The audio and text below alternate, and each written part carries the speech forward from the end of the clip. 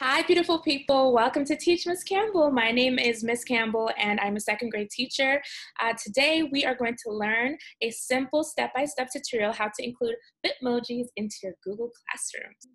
So I hope you're ready to learn all about including Bitmojis into your Google Classroom. I'm going to share my screen with you right now.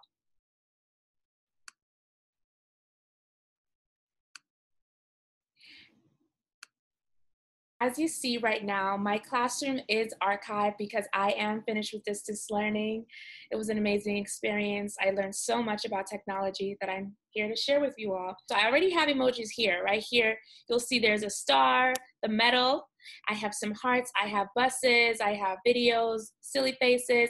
And the reason I did that was because I was trying to help my students just figure out things and have some little fun in Google Classroom. It gets a little boring just doing work.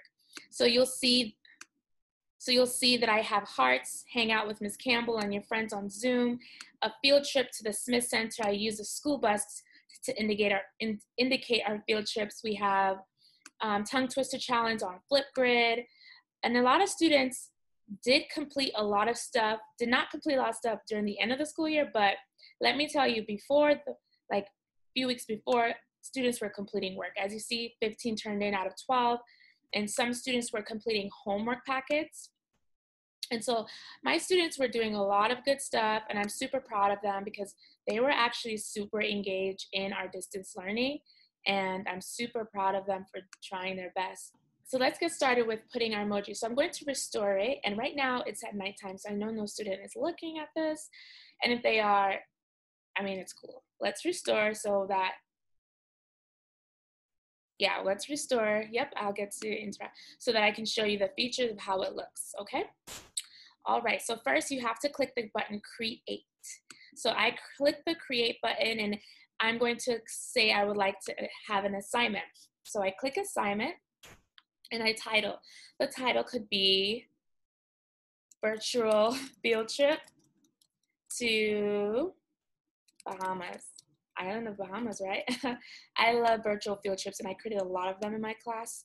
So after that, you put your title, your instructions. You can tell your students, please click on the Google Slides link to take you to the virtual field trip.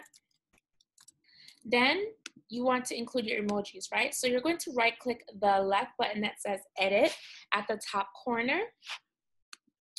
Then you'll scroll down all the way to the bottom where it says Emoji and Symbols, and you'll go ahead and see all your emojis are there. Now I have a MacBook Air, and so that's why I have this feature. I hope PC Windows have this feature as well because it's super cool. You can click any feature that you want, and if you can't find it, you can search. You can say a bus, and look, a school bus pops up, and you can play around with it. You can play around with it by searching if you want a tree because they're going to the Bahamas, which is island. And if you want to copy your emoji, you can drag your cursor mouse over the emoji, then right click and copy the image.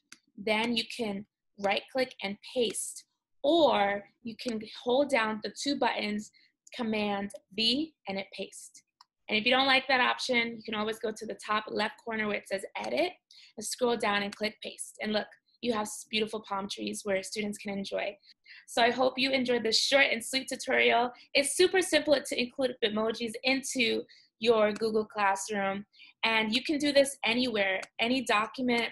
You can include it in your Microsoft Word. You can include it into Google Slides.